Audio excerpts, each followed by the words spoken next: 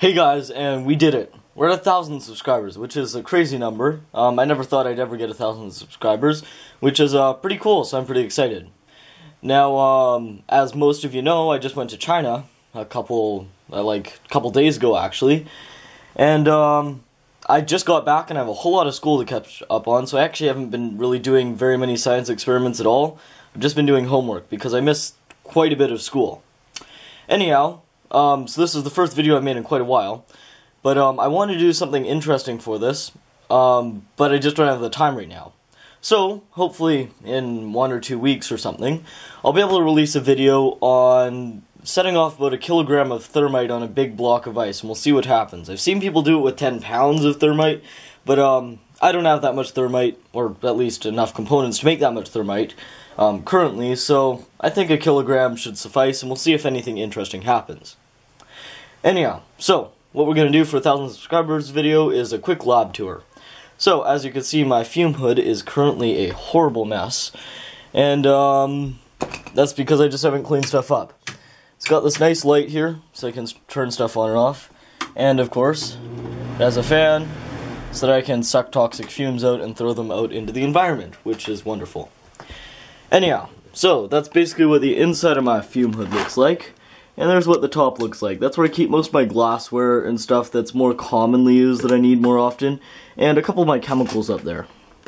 Anyhow, if we come over to the side, this is my chemical, part of my chemical shelf. This is where I keep commonly used accessible chemicals that sometimes I need. And I find these little containers work really well. You can buy them at the dollar store. I use them all the time. Anyhow, so that's what's on the side over there. Got a bunch of plants along the side. My room is a horrible mess right now. But in each of these styrofoam containers is where I keep most of my glassware. Currently I'm using a couple different round bottom flasks, but normally I keep round bottom flask in there. Various different condenser columns and whatnot inside of here, and separatory funnels and whatnot. And I normally keep my large Erlenmeyer flask inside of here, which I currently don't have in there because I'm using. And in there is like various other distillation pieces, such as like hosing and clamps and whatnot. And my lab stands right there. Anyhow, that's basically what I do inside my house. I don't do a whole lot in my house, though. Mostly I do stuff outside. I do keep my hot plate outside and some of the more dangerous chemicals outside, of course. But for the most part, that's basically my lab. It's not super advanced by any means, but it gets the job done. And this new fume hood is extremely useful because I can do many more experiments inside.